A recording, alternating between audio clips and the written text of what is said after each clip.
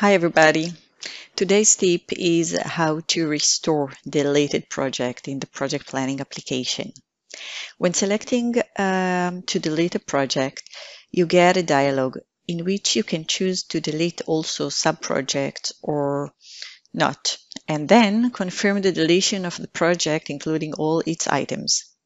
When deleting a project, instead of deleting it permanently, the system will move it to deleted projects recycle bin, which is another section in the project planning homepage. The deleted projects are kept in the recycle bin only for 30 days. After that, they will be deleted permanently with no option to restore. And you have an indication of how many days are left before the project will be deleted permanently. Then you can restore it if needed, using again the right click. Once you decide to restore the project, it will be moved back to all projects or also to my projects list, just like it was before it was deleted.